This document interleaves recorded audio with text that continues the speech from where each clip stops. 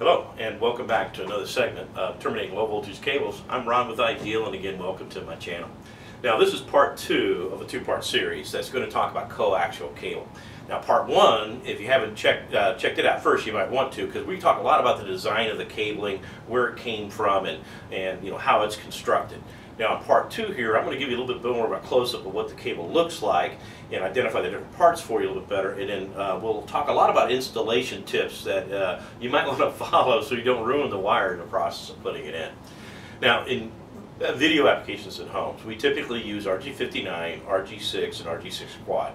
As a general rule, RG59 is no longer really used by the satellite and cable TV companies. Now, we still see it in closed-circuit TVs and some other applications, but RG6 and RG6 quad is what we use. All these wires have the same basic shape and construction to them, and again, they're all 75 ohms, and so they're all interchangeable as well. It's just that there's more loss associated with one, or better shielding. And in the case of RG6 quad, it's got that dual layer of foil and braids that give us that extra shielding. And again, I'd use that if I was concerned about interference from radio stations, TV stations, or some other source of interference. So again, the quad is just double shielded. So let's take a quick look at what the construction of this wire actually looks like, and then I'll get into the installation tips that you might want to follow. Here is a close-up of the actual RG6 cable. And when we look at the cable itself, and we strip it and prep it for putting a connector on the end of it, we need to do look in that 2-step strip. Look that up on the channel. And we will need to expose some of this center conductor. Now, RG6, this is going to be usually 18 gauge. RG59 is usually like a 20, maybe 22 gauge, and usually has more loss associated because the conductor is smaller. But this, again, is copper-coated steel, as we discussed earlier in part 1 of the video. And then we have the white dielectric underneath that, and then we have on the outside here an outer jacket, and then we remove that outer jacket. That exposes the second conductor in the cabling, which is this braiding that we see, that, as we said, you can get in all types of different materials, and amount of braiding is covering, again, 60%, 40% braid, and then that exposes a foil underneath that. And again, the foil blocks high frequency energy. The braid takes out low frequency, so or interference, I should say.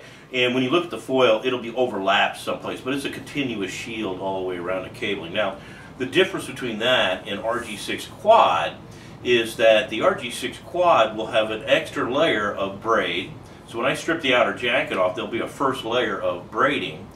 But then, if I find the overlap of the first layer of foil, I can find that and peel that out. And when I do, again, quad shield coax connectors, we need to remove this second layer of foil we find inside the cabling, and then that exposes the bottom layer of braid that during the termination process we would actually fold back as well. And again, look at the channel, look at the termination techniques used on all the F connectors that we have.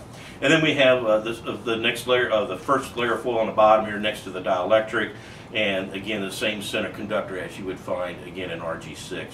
And again, RG6, RG59, RG6 quad, they're all interchangeable because they're 75 ohm cables, but that's a close-up view of the cable itself. And again, we prefer to have a nice clean looking strip like this where there's nothing on the center conductor, and it's a good clean looking strip.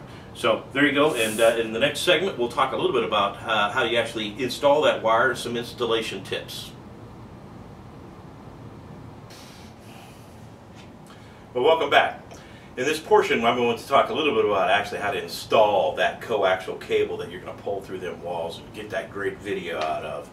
And when you look at pulling wire and installing wire, one of the first things we got to talk about is pulling tensions or pulling strength that you can actually apply to the wire. Because again, if we throw several hundred pounds of weight against the wire, it's no longer obviously be the same shape or even maybe even gauge of wire. So there's a limit on that. And of course, we have two basic types of conductors in the industry. We have something abbreviated as copper-coated steel, which we've talked about. The pulling tension on that is 75 pounds force. It can be applied to the cabling. At least that's the recommendation. Nobody measures this, but that's one of the things we're looking for. You know when you're applying too much. And the other conductor we might have is just a straight copper conductor. And copper conductors, 18 gauge RG6, the recommendation is 35 pounds. Okay? And so that's pulling tensions. Okay? Now obviously as we route the wire through walls, we've got to bend it around whatever. So bending radiuses are based on the size of the wire. So it'll be so many times size the diameter of the cabling. Now RG6 is about 1/4 inch in diameter. And as we're pulling the wire through walls, again we're pulling the cable, we tell you no more than 20 times the diameter of the wire. So in a RG6, a 20 diameter loop is about a 5-inch loop for us, okay?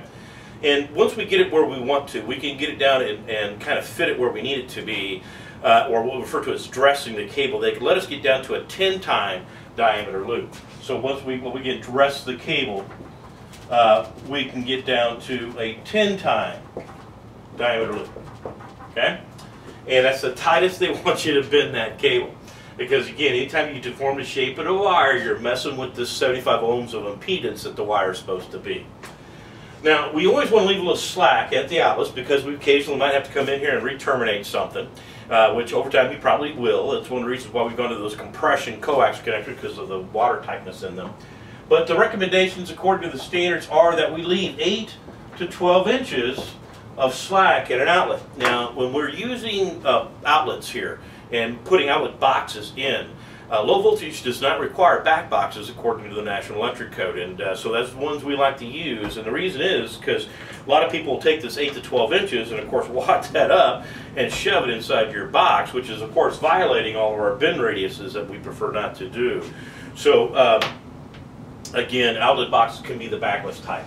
Now here's a great one, separation from power, because I hear all kinds of numbers out there and recommendations. And the only thing that is law that you have to follow when you're installing wire is, of course, the National Electric Code. And the NEC states that, if you look at Articles 800, that it will state that low voltage wires, as a general rule, should be about 2 inches away from any other type of power cabling. And so 2 inches. Now, and if we ever cross power wires, we'd like to do it at a right angle or perpendicular, because again, these magnetic fields are crossing here. We'd like to do cross at right angles. That's why we don't like to run alongside of a power line for really long distances. But again, the NEC says as long as you're 2 inches, you're cool. Now, there are times when this is fine, and you know what, the best answer to give people when they're routing cables is as far away as you can get it. And if you look at other recommendations by other folks, like there's called a standard for residential wiring called 570B. It would suggest 6 inches is what it would suggest. Okay, but again, as far away as you can get it, best answer. And when we pull the wire, we're not kinking the cable around whatever it might be. I think it's funny. You look at a lot of folks will come out of a first-story wall, go right, because they want to put an outlet in their upstairs bedroom, so they go out the wall on the first floor someplace and go up the side of the house, and of course then they come in the side of the house, and of course they're trying to hide that wire on the side of the house, so they put a pretty good sharp bend in there, and of course it comes through the wall and comes right down to where probably the baseboard is, because we're just going to run this right along the baseboard. Again, I'm not a great DIY guy, right? Then I'm going to bend it onto the baseboard, make it nice, and I'm going to again hide it into the baseboard. Of course, the first door jamb you come to, you're going to come up and give it a pretty good bend to hide it into that little door jamb. And of course, then I'm going to come up the top of the door jamb and give that a pretty bend and come across the top. And you can kind of see where this is going. And then eventually, we'll get to an outlet someplace in this room. This is bad. You got to understand, this pipe is this big, and 30 years ago we had a little bit of information going on the pipe, and the cable could support that. As things have gone and we're filling this pipe like we never have, again, we're changing the 75 ohms of the cabling. We really mean don't kink the cable today. Romex staples, they were what we used for years and years, and I'm going to tell you that you can use a Romex staple as long as you're really careful and don't hit the wire with the hammer, not the staple itself, and don't pinch the living heck out of the wire with the staple. But as a general rule, we don't use them no more. We've got those plastic staples, those half-mounted moon ones. You can shoot through a staple gun, or if you are using a device, with a screw, that's fine too. But there are other ways besides Romex staples to attach wires to wood members within a building or whatever it might be. Cable ties are fine too. Just make sure that you don't cinch the living daylights out of the bundle when you cable tie it to something. And then the last thing is properly grounding systems. And I'm going to tell you that ground problems in buildings, you know what the #1 cause of bad grounding is? And the answer is loose connections. And I'm sure you run outside every once in a great while and tighten that lug that this cable system or satellite system might have happened to have been attached to once in a great while, and nobody does that.